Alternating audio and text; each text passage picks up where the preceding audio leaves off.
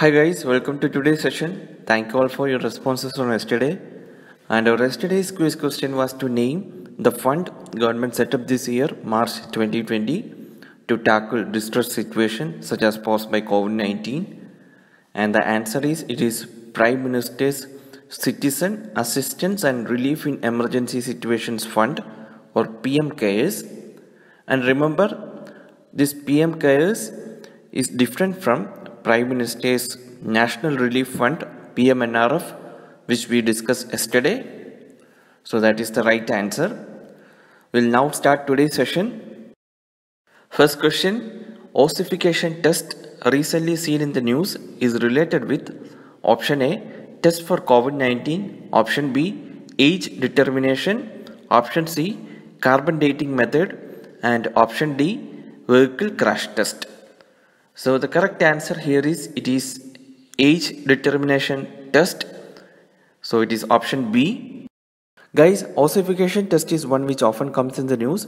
Here in the picture you are seeing the stages of development of bones. First three are stages of development of bones in the gestation period, and the fourth one is how a bone is at the birth of a child. Here at the birth, ends of the bone will be cartilaginous, which is shown as the blue color area. And cartilaginous means flexible tissue, not as hard as bone. So at the birth, ends of the bone will be cartilaginous and the middle part is bony tissue. And this cartilaginous part becomes bony tissue as the person ages, and this process of formation of new bone material is called as bone ossification.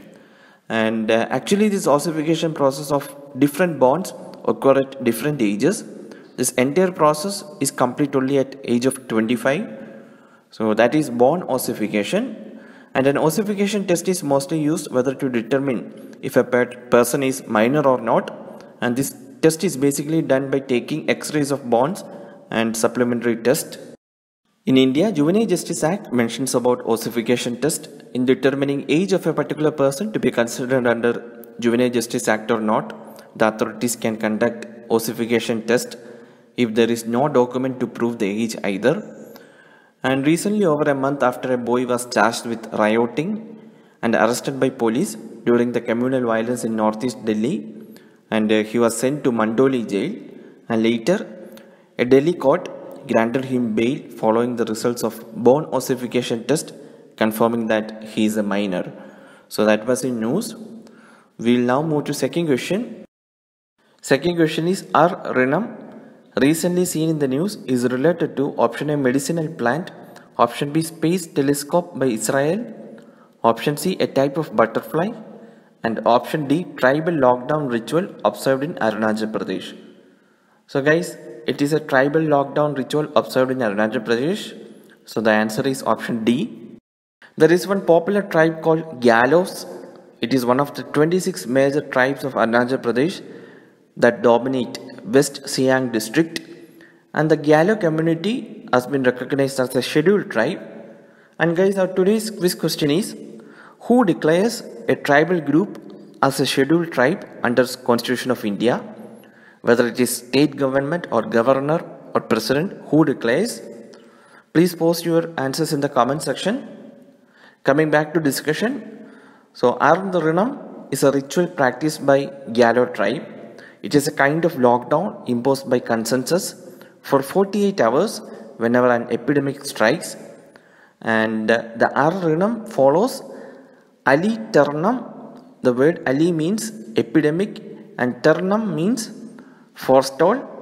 So it is a ritual to ward off an epidemic. And these rituals were last performed almost 4 decades ago when a waterborne disease had affected many members of the community. And however, these rituals have been performed periodically for livestock, primarily the semi-wild animal called mithun that are prone to contagious disease. And it has been imposed now on the account of COVID-19 spread. And this is for the first time in 30 to 40 years that the rituals were performed for the safety of humans.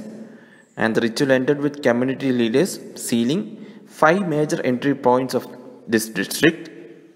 So that was in news. We'll now move to last question for the day. Operation Namaste, recently seen in the news, is related to option A, bringing home people who are stranded abroad by Government of India. Option B, mission by Indian Army to contain COVID-19. Option C, India-Australia naval exercise. And option D, National Register of Citizens. So the correct answer here is it is option B, mission by Indian Army to contain COVID-19.